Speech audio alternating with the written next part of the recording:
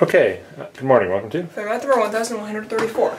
FamilyMath1134. So we encountered, kind of by accident actually, a couple of series this week that we have seen before, but actually probably not in a while, so I don't know that all this stuff is completely fresh in your mind, but the first thing we're going to do in this project of looking at some of these series is look at this one.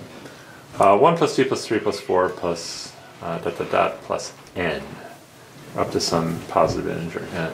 Okay. Do you remember what this sum equals? I believe it is equal to n times n plus 1 over 2.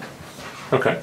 And how could we check, at least, if that's an appropriate formula? Let's start here. We look at just 1. Okay. 1 equals 1 times 2 divided by 2, so 1.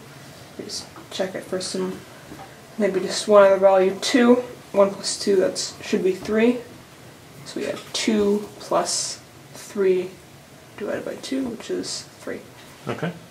Alright, good. So it seems like it works, and we could check it up to 4, because that's 10. 1 plus 2 plus 3 plus 4.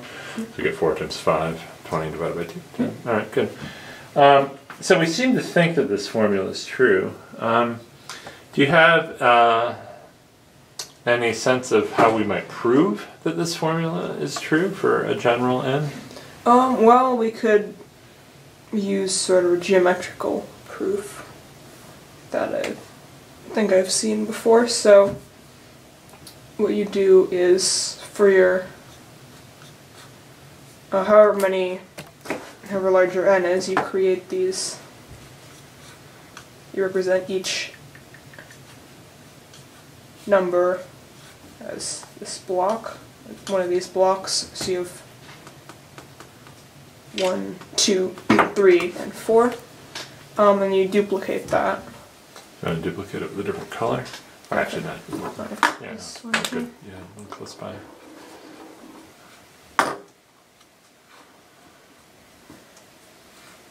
So you've got these, and then what you do is you sort of connect them. So you're going to flip this one sort of upside down, and then connect it over here.